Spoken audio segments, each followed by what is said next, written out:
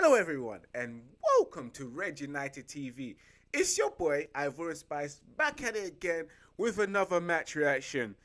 It is Aston Villa 3, Manchester United 1. Manchester United with a nightmare from hell start against Aston Villa. We was beaten within 10 minutes. The game was done on a Sunday. 10 minutes in, you didn't even get a sip of your drink and let that drink or that alcohol sip in, you know.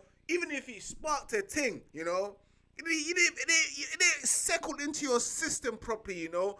As soon as it started settling in, you can feel the buzz. It was gone because Aston Villa cut it out straight away. Yes, they cut the buzz out the juice, you know. After 10 minutes, 2-0 down, we knew we was finished. We knew this game was done. I was like, fucking hell, man. My Sunday has been shit. My whole entire week has been shit because of Manchester United first 10 minutes. Horrendous start from Manchester United, guys. And us Manchester United fans, the weekend from hell now has arrived. The match from hell has arrived, you know. Of course, Manchester United have been struggling to beat low block team, to get as much goals. And even the game against Real Sociedad, you can sense it that we need goals, we need goals, we need goals. And today, we needed goals so badly we couldn't create. We didn't have no Bruno Fernandes. But yet, in terms of midfield-wise, in terms of creativity, we wasn't it, you know. That 10 minutes, that first half, oh, we was just so damn horrible. With the first goal going in by Leon Bailey running through the space and between the defense and the midfield, of course, running past Martinez, and I just thought that Martinez could have kept an eye on him. For the first goal, it was wonderful by Leon Bailey. I have to be honest with you.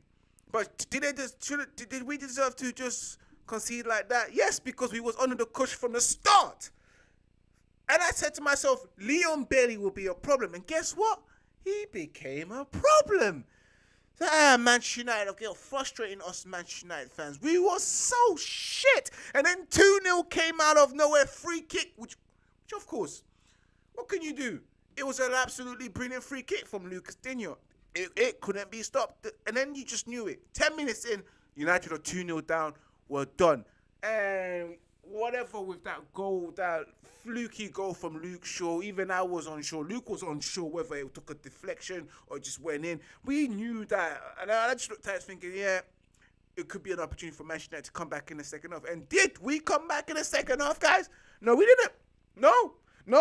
We went on to concede a further goal. Jacob Ramsey, Ollie Watkins cutting the ball back. Defenses all over the place, making it 3-1. That second half, Manchester United was horrendous, horrible, and what can we do now?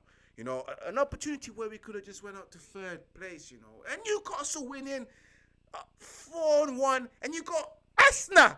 Arsenal still winning. Arsenal refuses to lose, and the stress just continues to pile on because we got Aston Villa again in the Carabao Cup, a game where we rather be knocked out of the Carabao Cup and get these 3 points. But it is what it is, guys. Today, players-wise, Ronaldo, he was shit. Yeah, he was shit today, you know. Complaining, moaning, just ineffective throughout the whole game. Rashford, Van der Beek again, the invisible man. What was he doing? Because we played with 10 men today, you know. He was so damn irrelevant. And now you know why. Now you can see, guys, why Van der Beek shouldn't be playing or starting. All this Van der Beek should be given a chance, He was given a chance, and guess what he did? Jack shit, fuck all. That's what it is. Garnacho tried, but he was appalling as well. Lindelof was a victim today. But he was a victim all over and over and over again. Just over again. All the time, man. Yeah, he was poor, man. Don't give the match today has to go to Donny van der Beek. I'm tired. Like, he's irrelevant. He doesn't get himself involved in the game. We were playing with 10 men today with Donny van der Beek.